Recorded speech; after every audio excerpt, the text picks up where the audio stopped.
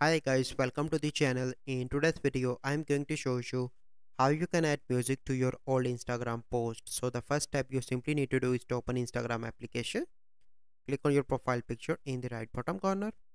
And now I am on my post. So click on three dots.